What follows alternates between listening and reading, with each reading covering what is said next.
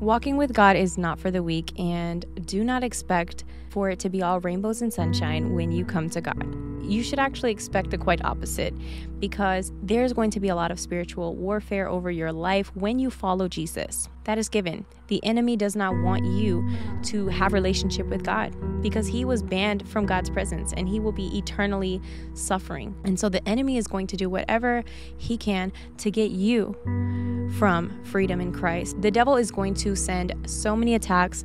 He literally knows your weaknesses. He knows what can get you to stumble. And so he sends demonic spirits operating through people, monitoring spirits to try and get you to fall into sin. The devil is a liar. It is important that when you are going through spiritual warfare, spiritual attacks, that you are staying prayed up and in the Word of God. It's the only thing that's going to help you overcome the demonic systems and patterns and temptations of this world. You are going to be tempted. When you come to God, all of your problems are not going to disappear.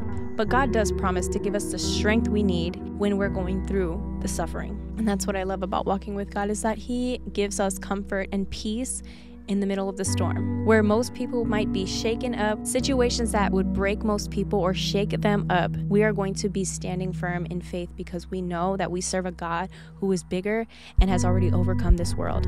And so there is nothing that we can possibly go through that can overpower us. Absolutely nothing. When you have the power of the Holy Spirit working in you, nothing that the devil throws at you can break you, because you have God who is greater than this world. And so I don't know who needs to hear this, but stand firm in faith, okay? Stand firm in your authority. Recognize the power that you walk with. When you are a child of God, you now have the creator of this universe on your side. And the Bible says, if God is for you, who can be against you?